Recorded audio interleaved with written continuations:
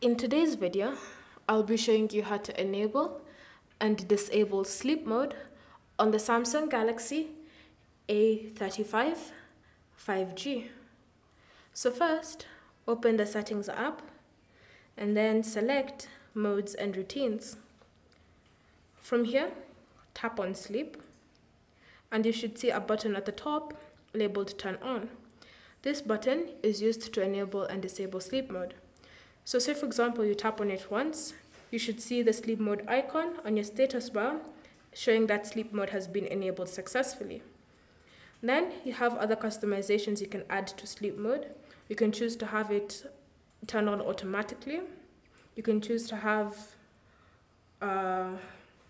actions that it performs, such as enabling Do Not Disturb, restricting app usage, things like that. You also have the option of it turning on grayscale, power saving, and the always on display. And then if you wish to turn it off, tap on the button and you should see the sleep mode icon has now disappeared from the status bar, meaning that it's been turned off. Thank you for watching.